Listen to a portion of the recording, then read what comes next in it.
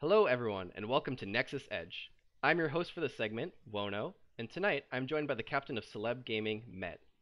Thanks so much for joining me, Met, and welcome to the show. Thank you, thank you. It's a pleasure to be here. I'm very excited for this. So, to start, do you want to just tell us a little bit about yourself and the Celeb Gaming team, and just how did you get your start in competitive HOTS? So for those who don't know, I am Met, the team captain of currently known as Celeb Gaming. We have been around under different banners for a long time now, starting back in I think we started getting our name out when we were a team name change, uh, like last Div HEC Open. We played in NGS, then that turned into Broken Alliance Gaming, and now we are Celeb Gaming. Uh, Throughout that time, I've been the captain, and we've been had a various of different roster changes, and that's a little bit on the team. Currently, once again, we're Celeb Gaming. We have a roster of Satat, if you ever seen him around, Evasion, Slip, and Hunter CJ. And now for myself, I got started in competitive HOTS a long time ago. I was always playing HOTS, not so much competitively, but more just playing the game. I started when the game was in beta, I think, and I've been playing since. I really enjoyed the game. I think the game has a unique taste to it, a different play style, and a whole new level of play that separates itself from the other MOBAs, like the big ones like League of Legends and Dota. So I kind of stuck with the game. And a little while ago, maybe around a year at this point, maybe two, around there, I started getting interested in the competitive scene. And I'd made a team. We were all gold at the time, and we slowly worked our way up, got better at the game, got more involved until we ended up where we are today through various different processes. So, what I picked up from all of that is there is hope for lowly golds like me, right? Exactly. It's kind of like that story. It's that underdog story. Like anyone could do it. I think we had even articles written at NGS calling us the underdogs by like Tempest. That's all I remember, and it was super awesome. Like no matter what level you are now, what playstyle you are, if you keep playing and if you put your mind to something, I mean, trust me, you'll get there and you'll be able to do what you really want. I know a lot of people say that, but trust me, I've been there, and we made it. So there you go. Awesome. You mentioned that you guys were active in the HGCO. How did you guys take it as a team when the announcement to Axe HGC happened, and how do you guys keep team morale up and keep wanting to stay together and playing competitive HOTS? Mm. So this was a very interesting time for us as a team. So we were like massively back then with our roster. It's different now. We were super gun ho about going to HEC. To be honest with you, we were pretty convinced that we would make it, or if not, we'd be a top one or two HEC Open teams. We knew the teams that were ahead of us, or like around the same skill level, and we were constantly practicing them. We were scrimming pro teams. We were honestly ready for the next HEC season. And when the news hit, everyone kind of took it differently. So at this time, for me, I actually just finished my back surgery, and I was recovering. I was literally laying in bed, and I just woke up to a bunch of people, like texting me, like, "Oh, yo, look at this, look at this," and I saw this. I'm like, "Wow, this is crazy." I didn't take the news as harsh as everyone else because I still had hope initially. In terms of when I saw it, I'm like, "Oh, HOTS existed before there was a Yeah, before. centralized pro scene by Blizzard, and now there's a stronger community, there is a stronger force, and a more fleshed out game. So with HEC gone, I thought it was okay. And me personally, I think the way HEC was formatted, it was a little iffy in terms of, I think it wasn't. I'm not gonna say the production of it was amazing, except it wasn't like marketed right, or there was a lot of issues with it, and I think it was hurting the game. So as much as it killed me in the team that it was gone, for me personally, I thought it could be a good step to a good future. Just depends how everything plays out in the future. You also mentioned Morel. Am I correct on that? Yeah, I just because you said you kind of talked about how you took the news, but like team as a whole, how was everyone doing with that announcement? Yeah, so we had multiple talks about it when we found out of the news. Pretty much, all of us agreed on like, yeah, we'll keep playing. We just want to lower the amount of time we've been scrimming because pretty much when the AGC Open was active, we were scrimming like every day for multiple hours. So we wanted to cool it down a bit, Hmm. but everyone agreed to still play and stay as a team, and we actually took it relatively well.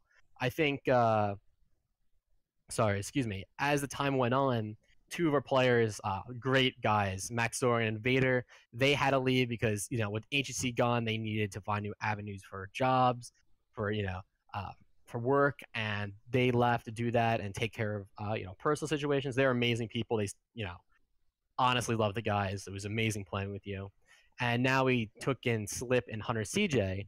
Hunter CJ is a returning member, and you know everyone now is loves Heroes. We're excited for Div S. We're excited for all these leagues that come out, and we're here to play Heroes, and I'm glad for that. Awesome. Yeah, glad to hear you guys were able to bounce back as a team. I can understand you mentioned two of your members there ended up leaving the team because uh, when people see the HGC and that's all they're working towards, when it's gone, that's kind of their job prospects and their career is gone. So it makes sense that some people had to move Yeah, on, but I think myself and the community are really happy that you guys managed to stick around. Uh, I'm glad. you guys mentioned some things like Div S. I also heard you guys just competed in your first LAN tournament in Montreal, right? Do you Yes, wanna, LAN ETS. yeah, do you wanna talk a little bit about that? Was it your first LAN for yourself? Oh yeah. So I think it was most of us's first LAN, and most of us first time actually out of the country. As as a team. It was amazing. So first of all, Hmm. it was crazy to set it up and to actually get there. It was a whole bunch of stuff was going on that I don't even want to start getting into. But we managed to get everything going. We got everything working. We all managed to get some sort of way to get there.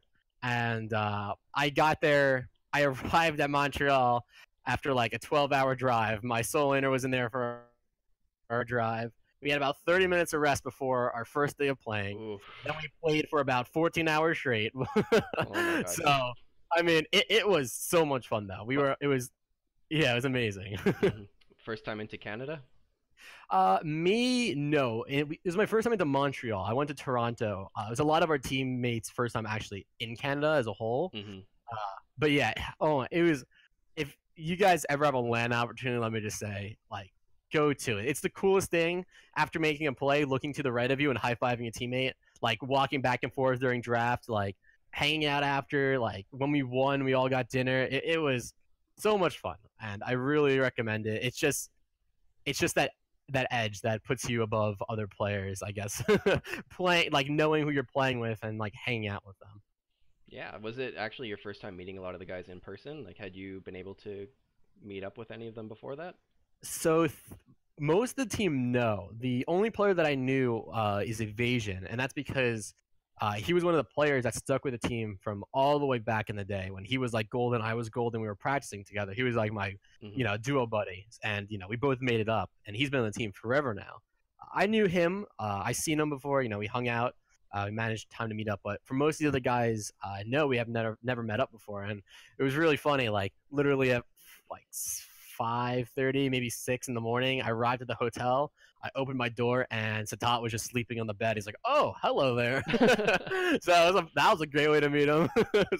But yeah, it was Hmm. awesome. Yeah, it's got to be pretty cool to like. I'm sure you've seen pictures of the guys before and stuff, but to finally be Oh able yeah, to put the faces to the voices and actually physically interact with the team. exactly. Yeah, it's just an amazing experience. Hmm. So a lot of our players here, obviously, you've talked about being in gold before, and I made the joke about being in gold. But a lot of our players and a lot of the people in NGS kind of run the full gambit from bronze all the way up to grandmaster. So not a lot of people have the experience playing the game at the level that you do now that you're pretty much at the peak of what HOTS play is. So obviously, without going into too much detail, can you just give us a rundown of like what a typical practice or scrim session looks like for the team? Now, I can answer this in two ways or both. So I can kind of give what it was when HEC existed, and I can kind of give now if you'd like, or just one or the other. Uh, I would say both, but for sake of time, let's just focus on what it's Student looking like now. right now. Yeah. So yeah, so for now, pretty much how it is, we kind of run the same schedule as we do before. We leave pretty much Monday, like the whole week open except Tuesdays. I mean, going in more detail, and we have like about 5 hours open for scrims each day. Now, how much we play of that kind of determines on what teams we find, or who wants to scrim or whatever the such. Like when we have matches, but that's generally what we do. We practice a lot. To be honest with you, we actually do practice a good amount. In scrims, we kind of have like two kind of scrim mentalities. Uh, even want to break it down more, things we want to try and things we want to practice before a match. It really just depends on the time, but we kind of do one of those things and we kind of nail it down. And going in a little bit more detail with not taking up too much Yeah. time, we have like a focus of each scrim, meaning that we want to focus on team fighting. If we want to focus on macro, if we want to do a certain comp, certain play, we would focus on that specific thing throughout the scrim. And that's kind of like different avenues we take in each scrim block. So would you say like if say you're focusing on a certain comp, would that run across multiple maps and multiple matches for the scrim, or would you just use it for like one specific map and then move on to something else? It really depends on the map or like the comp. Sorry. So Hmm. like if it's a certain comp that's good for one map, we'll just run it on that map. But normally what we do is we take a comp that's good for a map and we play on every map, so we can see this is Okay. why it's good, this is why it's bad, and stuff like that. Gotcha. So yeah, just basic like what are the comp strengths, what are their weaknesses, why are they good here and not here? That's Exactly. good. Is there anything that the team does to prepare specifically for matches? Like, do you guys have any sort of special pregame rituals? I don't know. You've probably seen athletes have all sorts of crazy rituals and things. Oh So, yeah. is there anything that you and the team kind of do, or? So I don't know too much specifically about the guys on the team. Me personally, I mean, we normally warm up before a big match, or like let's say we have a tournament, we all like warm up and play together. Mhm. That's normally what we do as a team. Me personally, I kind of just like, I mean, it sounds weird, but I go in try mode and play Orphea. I Just put down the Orphea? cooldown, just Orphea. I lowered the cooldowns. I just practice Qs over and over again on the Arthas bot. That's what Oh I my god. do. Or sometimes I walk around my house and like get in the zone if it's something super big. Mhm. But but yeah, that's all I know on that topic for me and the team. Cool. Yeah, I've heard that some teams like to do like they just go into an ARAM all customs, like just fun wacky stuff to kind of get the nerves out. But Yeah. do you guys do like team league at anything, or just like in Yes. customs warming up? Normally try and find a team this to warm up with. Just It like doesn't a really like any skill, just like just just a to like quick get scrim, us yeah. exactly. Just like normally do is like 1 hour just to play the comp that we would be interested in, or just like warming up comms and all that good stuff. Hmm. Cool. So we're getting close to the end of their time here. I just wanted to ask you, now that you guys are kind of, I've said it a couple times, you guys are at kind of the peak of what competitive HOTS is now. You guys are aiming for Div S and have a good chance to make it in. Is there anything that we at NGS and like the amateur community can do to help you guys keep this scene alive and keep it growing? Yeah. Uh so there's a few things. I mean, I I kind of I was on board right away. If you ask anyone, like I wanted to keep the scene alive. I wanted to make sure that HOTS was still there because a lot of people worried. But the biggest thing is for any community, NGS or just anything, is give a reason for people to practice. And that's the biggest thing. If people want to practice, they'll play Hero League, they'll play Team League, they'll encourage their friends, they'll do scrims. Give a kind of like how Div S is like, look at this prize pool money. That's all crowdfunded. Play for this. That's Hmm. encouraged a lot of people to come back to the game. That encouraged people to start grinding again, playing Hero League, Team League, and that's the biggest thing. Like for anyone that'd be interested, or for like NGS, I love what they're doing. Like give that reason for these really high tier competitive players. Like, hey, this is why you should practice. This is why you should play the game so you can be rewarded, so to speak, in some sort of way. And I think that's super important. And overall, just for anyone, like anyone could help the scene just by playing the game. I think that's the biggest thing. Playing the game and watching these leagues, NGS, DivS, like the Gladman tournament, things like that, is Fight Night. If you watch it and you show viewership, that is the biggest thing you could do. If you could send it to your friends or whatever the such may be, those numbers really do add up when it comes to like sponsors. It comes to bringing in more money into the game. That's really the biggest thing. And once again, Heroes existed before, uh, HEC, with a lot less stability and structure there is now, Hmm. and there is a lot more now, and it can totally strive without it. Awesome. Well, thank you for your time tonight, Matt. I've really appreciated it. Just want to, before we close things off, any final words, any shoutouts, anything you want to say? So yeah, so first of all, thank you, for this interview. Really appreciate it. Thank you, NGS. Thank you for all the leagues, that are coming around and putting these things together for us to compete in. And I'd just like to thank our sponsor. Awesome. Well, thank you again for your time tonight. I look forward to cheering the CTV boys on.